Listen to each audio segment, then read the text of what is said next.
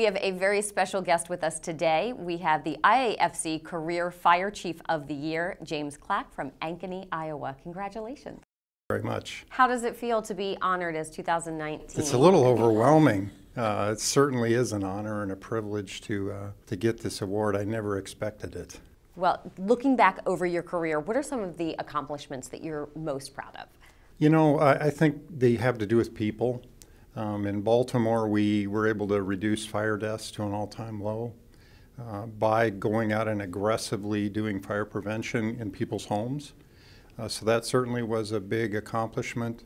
I think also in Baltimore, the fact that we got a foundation going again for firefighters that were hurt in the line of duty to help their families, and that was very successful. So I think the things that I'm most proud of are the things that have helped people.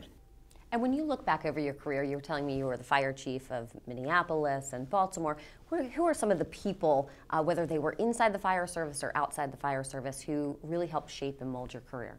Well, I think as far as inside the fire service, certainly Chief Al Brunacini from Phoenix. I'm kind of a protege of his. I followed him for years.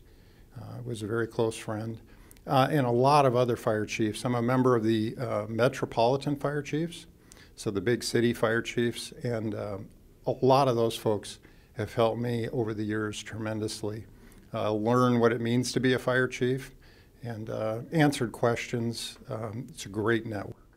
And along those lines, what do you feel is the most effective thing to be a great leader when you're talking about the industry and being in fire services? Well, I think to be a great leader in the fire service, you have to love this job. It has to be a vocation, not just something you get up to go to work every day. It really is a love of the job, and by extension a love of firefighters and EMTs and paramedics, and a love of the public, loving people, trying to help people, whether it's inside the organization or the customers we serve. If you have that, I think everything follows from that. And then really having a set of values and communicating those values and not compromising them no matter what the situation, I think is so important as well. And this really leads into the final question, which is, for those emerging leaders, what advice would you give them? You know, again, just love the job. Find mentors, find people that can help you.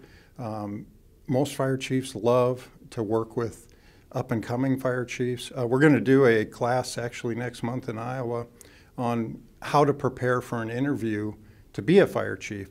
Those kind of things, just taking advantage of people's experience is so important. And again, communicate your values and make sure you don't compromise them is so important. You can lose everything in just one bad decision. And so keeping that always in mind, but also, as I said, loving the people that you work with and by extension, the people we serve.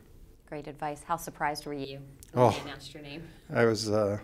I couldn't believe it, actually. It was kind of surreal, so I was very, very happy for my department. It's going to be a great honor to go back to Iowa.